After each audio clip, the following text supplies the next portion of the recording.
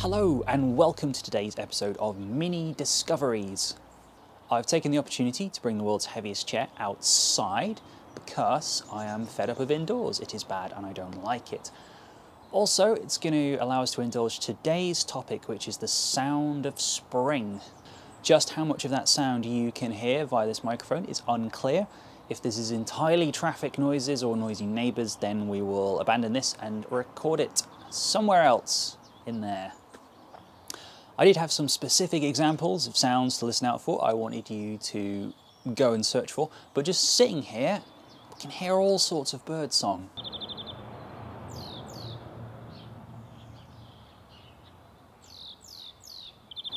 I can hear the sort of pew pew pew pew of a greenfinch, coal tits visiting the feeder that have a sort of seesaw, seesaw, seesaw, seesaw, which is slightly different from the more metallic, louder, angrier great tit noise, which is teacher, teacher, teacher.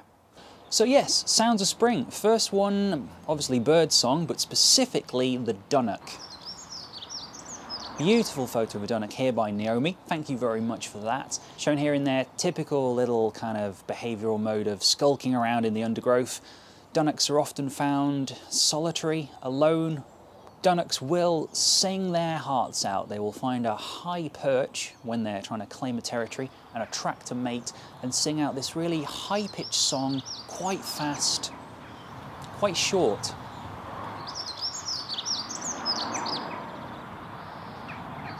I always imagine it as if they're trying to screw in a really squeaky screw.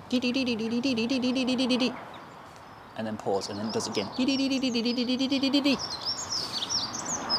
Gosh, it's a good job I'm not broadcasting these impressions over YouTube. That would be bad.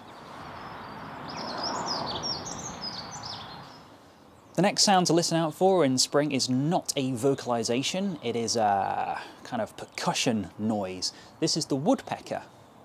Specifically around the York area, it's the great spotted woodpecker.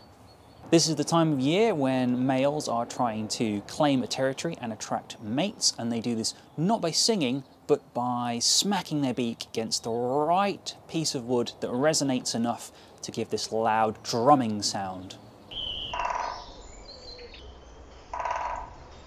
They've got a special arrangement and structure of bones and air pockets inside their head that acts as a natural shock absorber to stop them knocking themselves out or giving themselves any sort of injury. The final thing to look out for, I'm not necessarily sure if it is a sign of spring. Well, it's not, it can be a sign of winter, but it's a sub-song. So a sub-song is a bit like a much simpler practice version of the song that birds would sing during the breeding season. It's often sung by juveniles, but it can also be sung by adults who are practicing outside of the breeding season.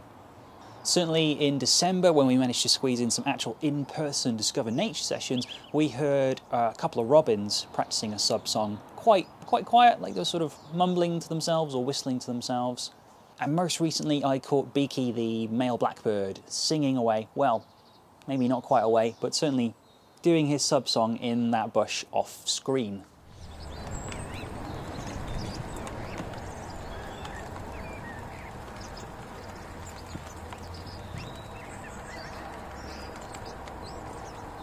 So there we have it, sounds of spring to listen out for. Hopefully you have heard some of these and I haven't had to re-record the entire thing. But I guess if I'm looking quite annoyed and angry on screen, I probably have. That's all for this week.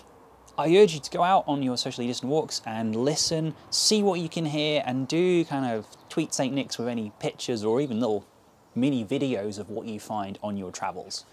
Thank you very much for watching and goodbye.